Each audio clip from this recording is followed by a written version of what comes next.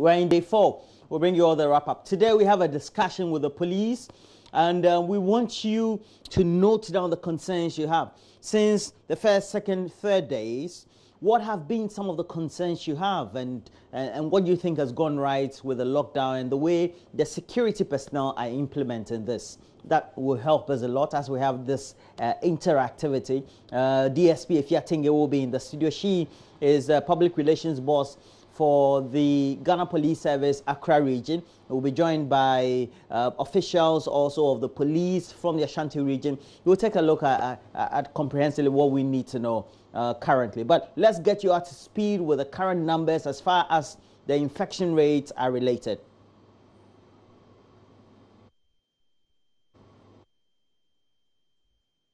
In Accra, we have 174, Ashanti 9, Upper West 1, Northern 10, and Eastern. And all these taken from the briefing from Wednesday, also giving us a total of 195. We have 38 discharged, 3 under treatment, 80 death, 5, and under surveillance, 106.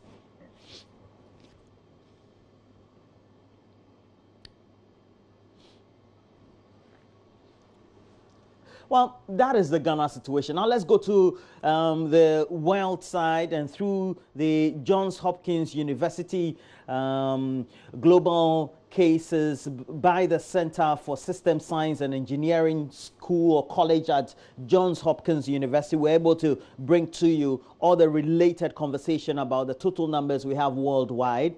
And it looks like these are the numbers. We have 937,000 cases and still rising across the globe. It speaks to the related issues as to why the United States, for example, is having a hard time to clamp down on this. And so far, it looks like the deaths keep rising. And we have total deaths so far being 47,000 worldwide. Italy is leading with some 13,000. We also do have Spain with some 9,300. France with 4,000. And then when it comes to the related death from China, it still remains at 3,100. But Iran, we have the United Kingdom, the United States, particularly related issues of death in New York City being a concern for the Trump administration.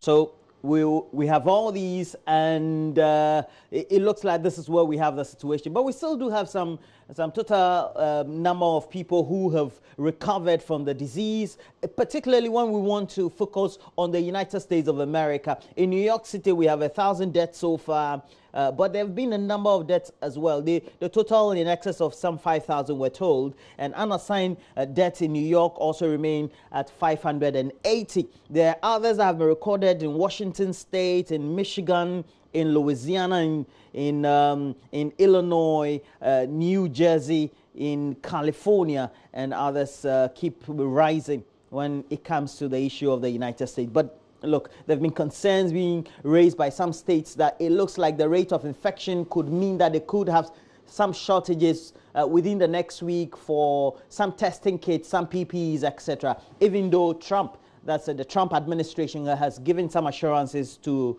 those federal government that they'll do, those state governments that they'll do some good by them. Now let's go to the world map and try to aggregate the figures and then do some extrapolations when we move forward.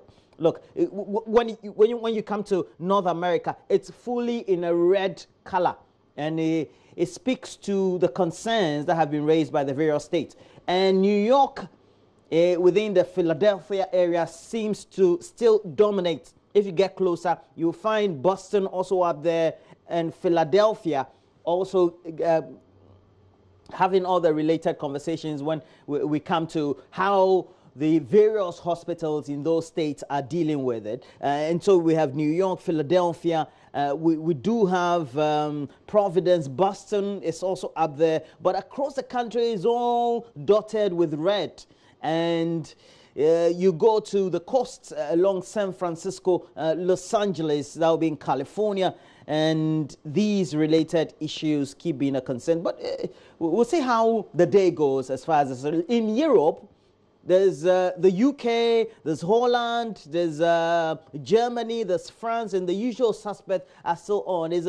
It's a concern for the World Health Organization, because these countries remain great global players in trade, but also multilateral donor support to many third world, if not developing countries. So if they are in dire straits, it will mean that countries such as ours ultimately will suffer. You do know that, for example, we have an annual budgetary support up to about 60% for many of these countries, either in some loans or some grants or some bonds we may go and have on the markets, and other forms of some securitization over the period. And I know that you all also had the briefing from our finance minister, Ken Oforiatta, on all these. When we come to Africa, apart from when the first cases were recorded, it looks like a number of countries now in Africa in the red. Still topping the figures. We do have South Africa, but it is when you move up, you go to Namibia, you have a case, you go to Mozambique, and in the capital, Maputo, they all are gearing up for all the related things that when it comes to the cases and how they're treating them. There's Gabon, there's the DRC or the Congo, and then you do have Cameroon, Nigeria, we have Benin, Togo, Ghana, Cote d'Ivoire, almost every country in Africa, with the exception of Chad. Chad seems to have a case. I think so. They have one there. So we'll see how it goes relatedly to all the concerns. So all the concerns that have been raised. Okay. Right. So these are the global perspective and how we can plot or allocate the figures to the cases that are being reported globally.